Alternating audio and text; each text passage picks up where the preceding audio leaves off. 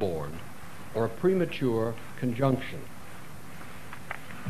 They say metals break apart if not alloyed right. An alchemical trick, they say, this is Albertus Magnus, the alchemists trick us with improper alloys.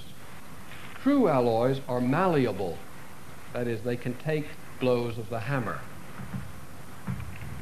When silver and gold are too soon joined, when silver has not been fully realized, when psychic reality, the metaphorical sense, the hardness and reality of reflection, the reflective, resonating, whitening of the mind, then it easily, too quickly, becomes solidified.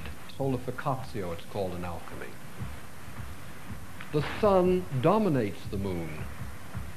Or, as Philotheles says, the moon will dissolve over the sun will dissolve over the man. No, the man will dissolve over the woman. The sun dominates the fantasies.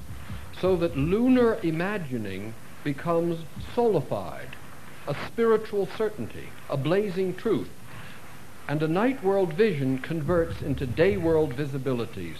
With a strong, surging rectitude seizes the lunar world, you've got your heart in it, attempting to establish its reign by means of solar energy.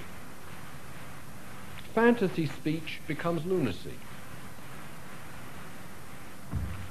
Delusional statements, insanity.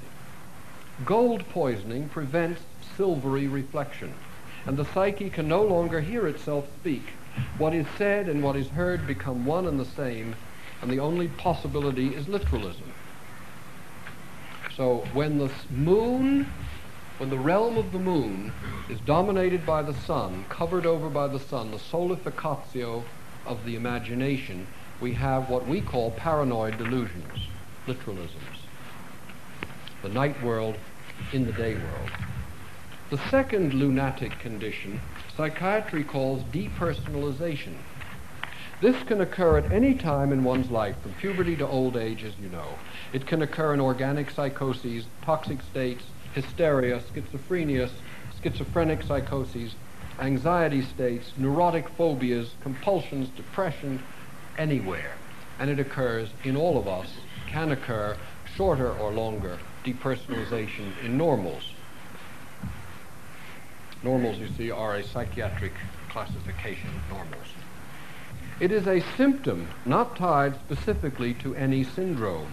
It can come and go, it can last a long time, and as one of the most common and universal psychic vicissitudes, it must be recognized as archetypal, as something essential to the soul. Now, let me describe depersonalization to you. It is as if myself and the world have become irreal, desouled, without animation. Despite a sort of worried introspection, everything is as it is, but there is no dimension, no importance. All my functions are intact, that is, I know where I am, I sense, I perceive, I feel, I hear, I remember, but something more central has gone dead. There's apathy, monotony, flatland it's called, as if behind glass or in a vacuum or on another planet. Mechanical. Personal common life, the warmth of the sun-bathed world, suddenly useless, frozen, formal, and automaton-like. Here we have something similar to what is described by Wallace Stevens in The Blue Guitar, stanza 7. And he uses the language of the sun and moon. It is the sun that shares our works. The moon shares nothing. It is a sea. When shall I come to say of the sun it is a sea, it shares nothing? The sun no longer shares our works, and the earth is alive with creeping men, mechanical beetles, never quite warm. And shall I then stand in the sun as now I stand in the moon, and call it good, the immaculate, the merciful good, detached from us, from things as they are?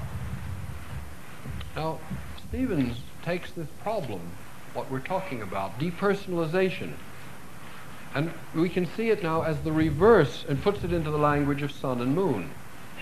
The reverse of the paranoid delusion. In the paranoid delusion, as I just described it before, everything fits into a deluded sense. Meaningful coincidences and significances. The soul silver is coated with gold into fixed importance and highest value. Gold everywhere. Here, however, the warm world, in depersonalization, the warm world turns into the great cold sea, sharing nothing. The earth and its works and its human bodies become merciless mechanical beetles, never quite warmed. Everything is as it is, things as they are, but as if detached from us, because, as the poet says, I stand in the moon. Again a monstrum of sun, of gold and silver. This time the silver has dominated the gold, infused the day world so that it is sicklied o'er with a pale cast of introspective reflection. Stale, flat, unprofitable become the uses of the world. When the moon usurps the sun's place, the solar world remains, but transfigured, as if taken to the moon. The heat's gone out of it, the calor inclusus, or that inner heat that distinguishes the living from the dead. Then we find no values such as mercy and compassion, no sharing, no connection. Because the solar world, this world, has been silvered over, and now resonance only means hollowness. That danger alchemy warned of has taken place. A vitrification, a glassiness of animation, the world a glass menagerie, depersonalized. It's also described, by the way, by Coleridge in the moon-ruled South Pole in the rhyme of the Ancient Mariner, as the sun becomes the size of the moon, and then the moon ascends, and we have a lunarization of the solar world. I should say one more thing about this vitrification, because we all get into this all the time. You see, the glass is crucial in alchemy. It's the vessel. Glass it's the mode of seeing through everything.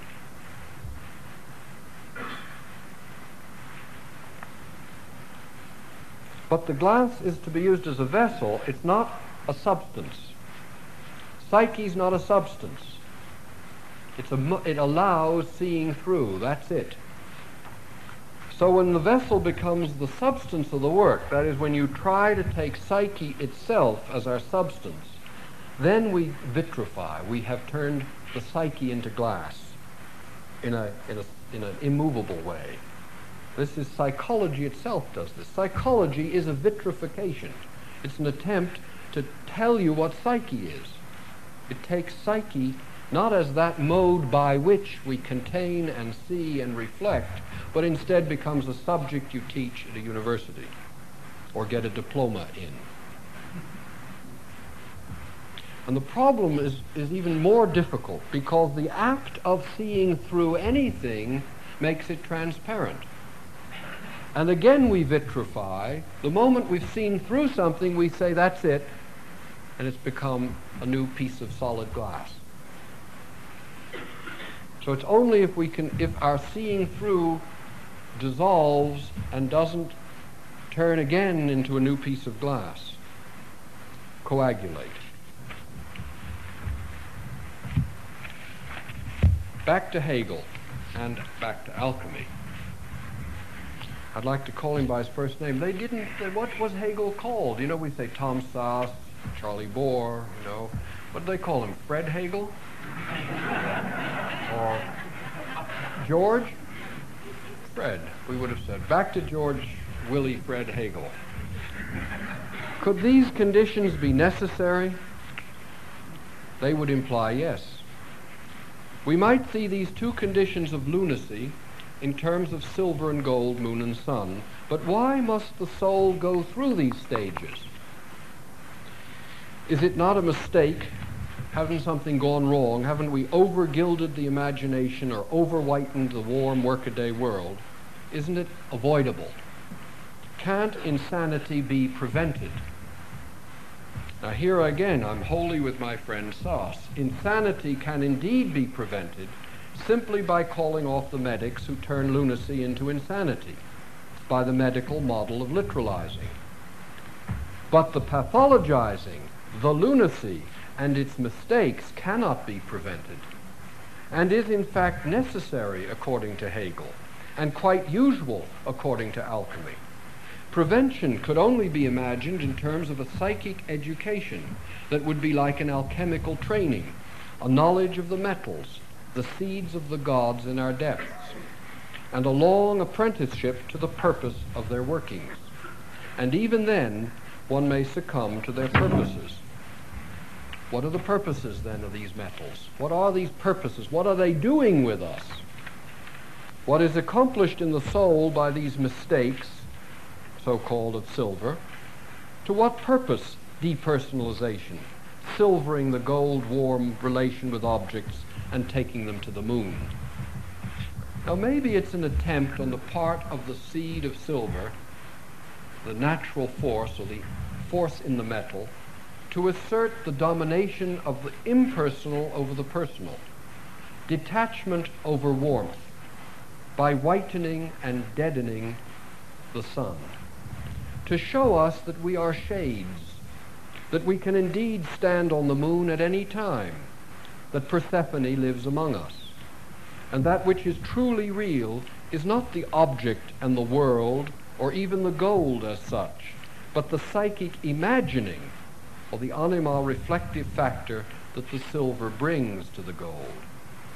And also that we first must go to the moon before we can properly inherit the earth.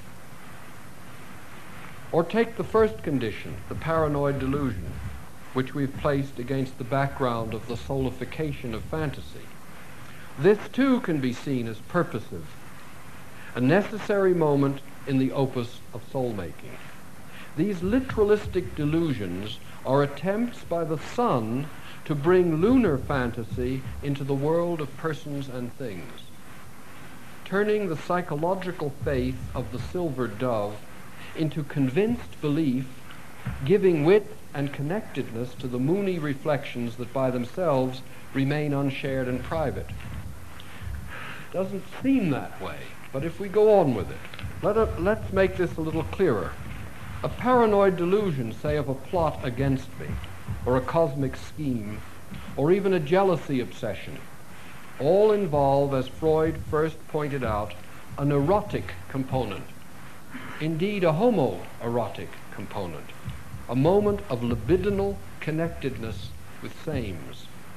This is the gold attempting its conjunction with silver as if it were gold. The sun mounting upon and covering the body of the moon as if silver were the same as gold.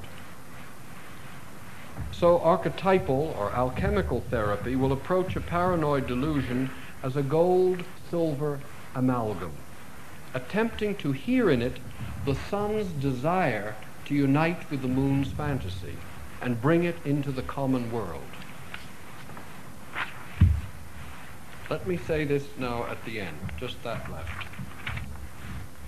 If we take our cue from Thomas Sauce, then our task lies neither in curing what is called lunacy, nor even in using the term in the old and common sense of moon-mad, passing strange, out of one's mind, deluded. Rather, our task, and by our, I mean everyone engaged in soul, not merely specialists called psychologists and psychiatrists, our task is the recognition of moon moments, of silver states, so that they can be understood as such, so that we learn to move to the moon, inhabit the moon, listen to the moon, as that these are inherent to, purposeful, intentional, and appropriate in the workings of the soul. The medical model is a theology, as Sauce recognizes. It is a model which holds the gods and makes them diseases. Lunacy becomes insanity, a secular diagnosis, an official epithet of the state, a godless condition, insane, insane, without reason, without sober speech, which is what insanity originally can be said to mean. So the problem of mental illness and mental health and psychology is myth, as Sartre says. We need new modes of theology, new logoi, to hold the theoi and give them articulation, each in his or her own form. Today we have been working at one example, reverting lunacy to the moon and silver, so that we can understand lunatic processes as whitening of the psychic body and silvering the soul. This example implies that there might be other planetary modes of pathologizing, such as leadenness, mercurialness, martialness. Our particular example of lunacy offers a new direction for exploring other metallic seeds. It suggests a general psychopathology on an archetypal base, based on the moon, starting with imaginal reflection. An archetypal psychology returns the conditions we suffer to their home in cosmic divine events, gives them religious value, dehumanizes, desecularizes, depersonalizes them. Moreover, it turns to the poets as the physicians of the soul.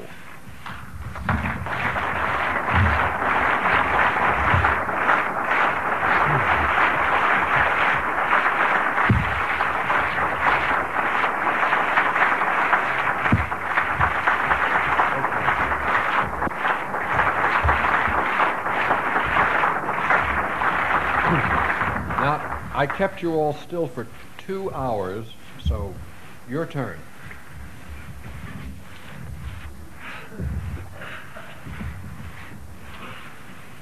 Please. Do you have any suggestions for science such as physics to arrive at psychological reflection and the redemption of literalism?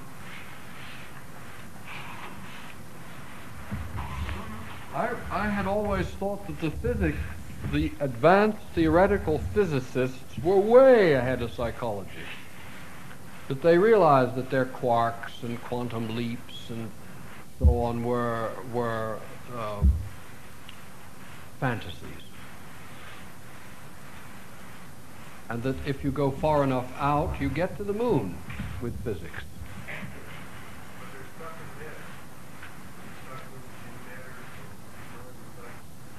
But matter isn't. It's not this kind of matter. It's a fantasy. You get there with numbers and little drawings and things. It's there. It's already there. I don't think it's our it's what we who are non-physicists do to physics that coagulate it. And then we try to be very, like scientists, we get blunky. I think that the physicists are nearly every field is ahead of the psychologists in regard to these things. Yes, please. At one point when you were speaking, I really flashed strongly on the image of black and white being turned to a pillar of salt. But I'm not being able to do anything with that. Can that speak to you in the context of what you're talking about? No, it really belongs to another day and another chapter, because it has to do with salt. And I'd rather keep the... Well, only that crusty kind of virginal thing. I'd rather leave that for another time. Yes, please.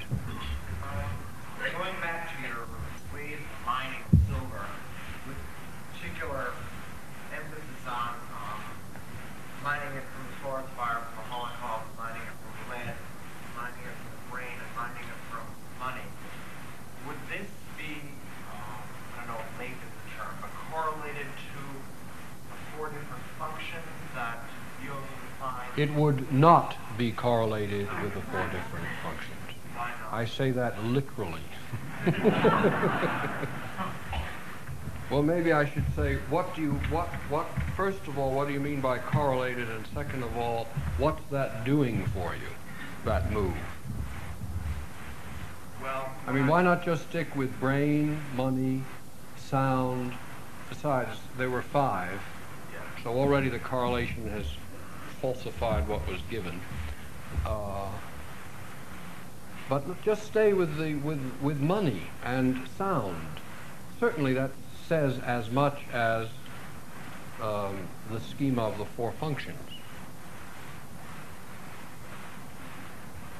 Or Holocaust certainly says more than sensation, doesn't it? Or forest fire. It's really extremely important that we don't lose the images for concepts. That's the whole virtue of alchemy, is that it speaks in images all the time. Even though I had to do lots of abstracting and conceptual explaining, for which I apologize. Yes, please. From a psychiatric perspective, if someone walked into your office suffering from what an ordinary psychiatrist would call depersonalization, and which you have been calling a lunatic state, what sort of language would you use to talk to that person in? Surely not psychiatric label. No one would do that. I think that None of us good guys. I take it the ordinary psychiatrist would try and talk, or some ordinary psychiatrist anyway, would try and talk to the sufferer in the language of here and now. That is, of the fact that I'm here on one side of the desk, and you're there on the other side, and this is what you're telling me, and so on. But I take it you would not. That's right, I would not. Can you give us an example? Yes, I think that the figure that you've set up, the scene that you've set, with this person, as Tom Sloss said last night, coming in at 2 a.m., let's say there he is, depersonalized. This person here. This person is depersonalized, right? Now, the usual therapeutic chair that we sit in is a chair of the sun. We usually want to clarify or relate or warm or do something of that sort. Now, the problem seems to me be one of recognizing, if one recognizes it as a lunar condition, to speak to it in a lunar mode, which means either by letting it talk about all these things that have died and aren't there and yet are there, but there's nothing in them, and get into that kind of lunar conversation. It isn't in an attempt to change it, but to explore the moon, learn its craters, meet the man who lives there, and so on. Get into fantasy in some way. Because what this condition has done has sort of wiped out this kind of world. And the more appeal to this kind of solar world, you're doing allopathy. You're trying to work against what's there instead of homeopathy, which is sympathy of likes, like curing like, getting into the same sort of place. Meaning, in some way, poetizing, fantasying, imagining the very words that are spoken. A lunar reflective connection. Is that a start of an answer? I think so, yeah. Thank you. Well, I should go over here a minute. Yes? One of the functions associated with silver surely has to be giving good. Good. You were talking about silver containing the lion and the relationship between the sun and the moon. Yes. The question was, surely one of the functions of silver is giving birth to the gold. And that out of the silver comes the gold. Now there is one reference that I didn't mention where the silver is the mother contained in the belly of her infant. That's why I didn't. You worked that one out. The virgin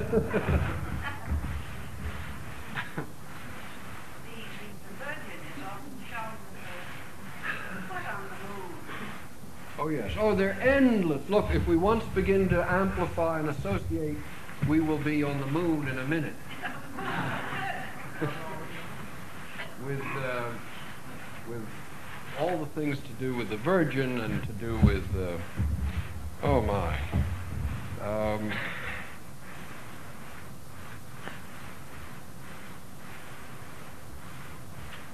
See, it would be a matter of understanding what that birthing of the sun is.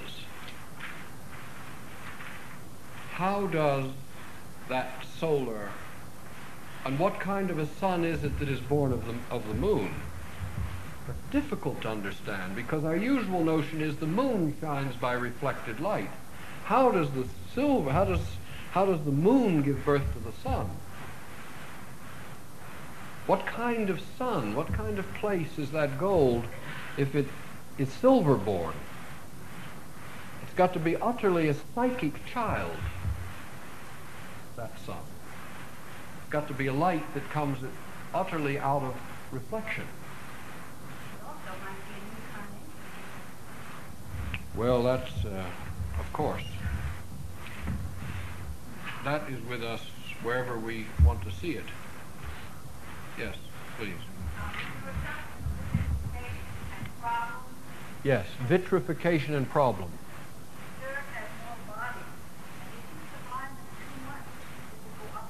Yes.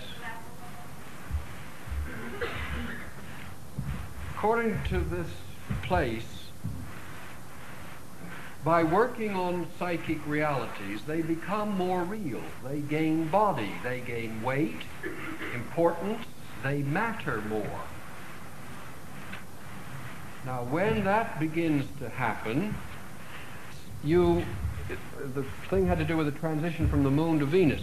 So when that begins to happen, you begin to get affected, you begin to feel affect, and see this happening in the green world. You want to bring it in, green it. We can green this room. And that is raising it out of the vessel, out of the top of the vessel, that it goes up. Programs, projects, highs. Let's do this. Why don't we do that? Let's you and I. And then we lose the body that had been slowly, elaboratingly, the recognition of the psychic reality of what we're into. Yes, please. It's not a question, it's merely an observation. I have been pondering on it, not just last night when Dr. South mentioned that, but I'd like to make a comment on coming in. Maybe one out of 1,000 people may come in if that many, at 2 o'clock in the morning by themselves. They're usually brought in and England by whatever means, by the ambulance, by the police, by the brother, by the father, by whoever, whatever. And in England, they do not come in, but they're brought in. Therefore, it is a matter of linguistics. Well, I don't think the man being or woman being brought in feels it's a matter of linguistics. I think that was Foss's point. I mean, this really belongs to this afternoon when we're all up here discussing it, all right? His point was precisely that point. Yes, that was precisely his point. No one comes brought. Yes. Thank you. Yes, please. I like the model of the silver chair. Personal thing. Would you then speak from a golden chair compared with the Would I then speak from a golden chair to the paranoid delusion? I think I would have to have that golden chair there. That is that homoerotic connection, yes. Now, whether it's with that person or a connection with my own homoeroticism, that is the feeling of likes and liking likes would have to be there. I don't know more about it than that. I think, you see, one of the things that it does to you is that it's frightening and cold making. You lose some of that warmth. But that kind of gold is already a gold that has emerged in terms of silver. We must always see gold in terms of its relation to or being birthed by silver. So there's always that reflection. Now what usually happens is that we meet the paranoid delusion from a silver chair. That is, we argue with it. We meet it with the mind. Or try to convince it, or something like that. That would not be the place, I think. But that might also be something we could discuss this afternoon. Yes, please. You were speaking of the spirit communication vessel going up and up and reading itself. And the other thing, Carrying a dream into reality? Carving, making the dream real. Real being green. I mean, what do you mean with that word real? Okay, you have a dream, okay, and you want to make it real. In other words, it exists in that moment. And you want to live it.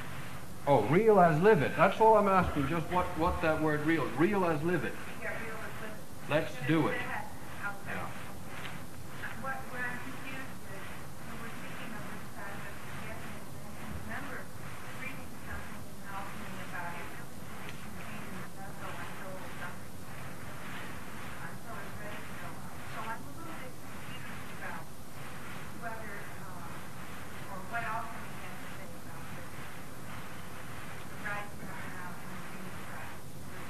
Okay, or not okay. It's both. It's okay and it's not okay, and it depends on which alchemist and when and what, and that's why the silver is so necessary, because that's the resonance, the reflection that gives you a mirroring in regard to okay, not okay. The silver doesn't give you a rule. It gives you a reflective possibility for seeing what's going on. Then the question of okay, not okay dissolves, because it's only a matter of hearing and seeing. Whereas the gold sets up the golden rules, or ironclad rules, or whatever. I know that's an elusive answer, but that's probably the best. One more. Yes, please.